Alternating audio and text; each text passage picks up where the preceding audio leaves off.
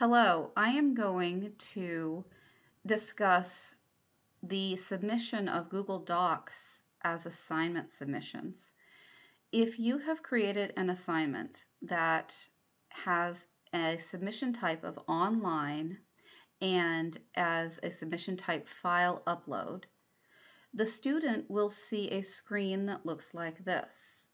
They will see that they can upload a file from their computer. They will see that they can submit a document in their Google Drive, so it would be a Google Doc submission. They can submit from their Office 365, or they can submit via the TechSmith Relay Nomia website, depending on what type of submission you're looking for. But these are choices that the student will have.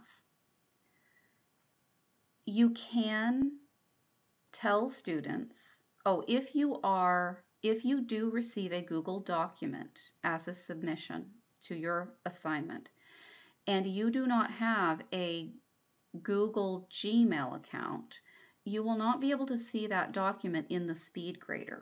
However, you will be able to download the document to your computer and then you can open it up and view it that way.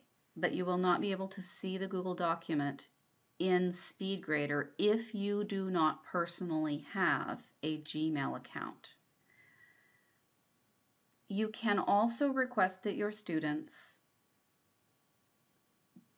convert their Google Docs to a Word document or a PDF and then save it to their computer or mobile device and then submit it as a file upload.